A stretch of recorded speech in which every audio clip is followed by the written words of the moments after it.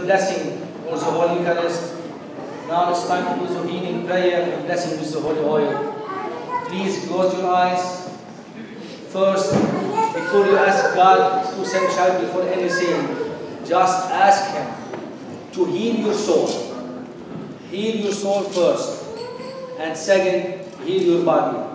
Pray for everyone who is next to you or behind you. Pray for everyone who is not here.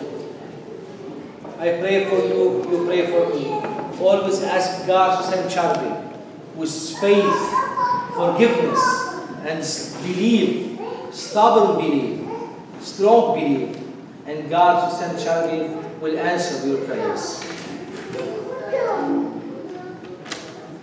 O Lord, you are the source of all good and the healer of all ills.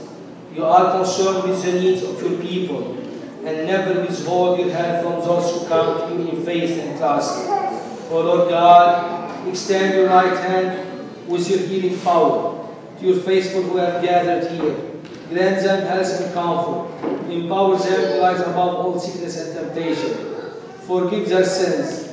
Transfer their weakness into strength. May they overcome their present illness and rise up fully recovered to praise and thank you now and forever. Amen. Lord and giver of life, grant your healing grace to all who are sick, injured, disabled, or troubled, that they may be made whole. Grant all who seek your guidance, and all who are lonely, anxious, or despondent, in knowledge of your will and an awareness of your presence.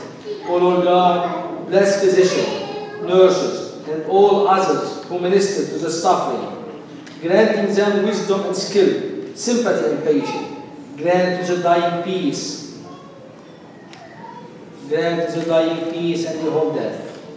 And uphold by the grace and consolation of your Holy Spirit those who are bereaved. O Lord God, restore to wholeness whatever is broken by human sin in our lives, in our nation, in our world. To you, O Lord, be glory and power now until the day of eternity, now and forever. Amen.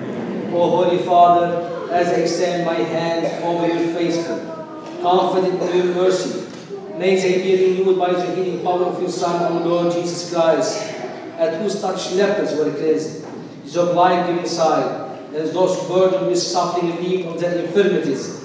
I ask you, O Lord, that your right hand extended in mercy on your faithful people who come to you here tonight, asking God to send Sharbel.